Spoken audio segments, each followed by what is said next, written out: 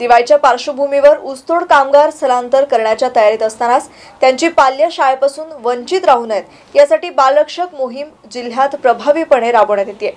आतापर्यंत जिल्ह्यात 3100 पेक्षा अधिक विद्यार्थ्यांची सुविधा हंगामी वसतिगृहात करण्यात आली असल्याची माहिती जिल्हा परिषद प्राथमिक शिक्षण विभागाने दिली आहे।